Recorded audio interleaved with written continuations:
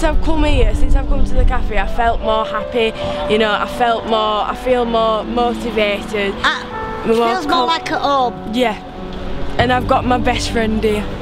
Oh, I loves me to bits. And she loves me too. And I love her to bits. Hopefully. But she's I do love her to bits because she's like, she is like a daughter to me. Yeah. I won't let anyone hurt her. She wouldn't judge me. She wouldn't judge a book by its cover.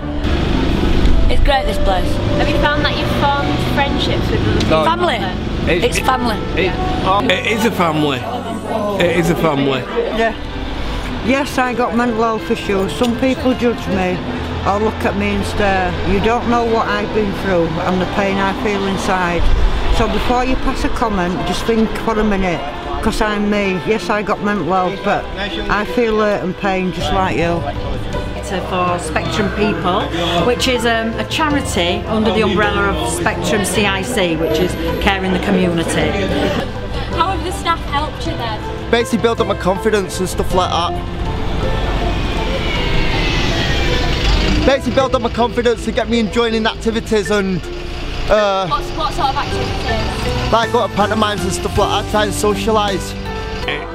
I love helping people, so it just seems the right thing to do. And people can come in and have free tea and coffee, biscuits. We've got people who bring in cakes, they do baking and donate the goods and the time to us.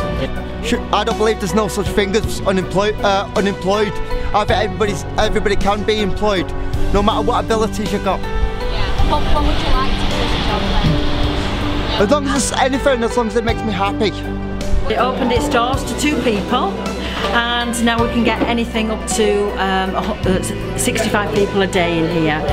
So I make jewellery, I make toys, I do knitting a lot. I make a lot of knitting stuff like headbands, sweatbands. I even make handbags out of wool.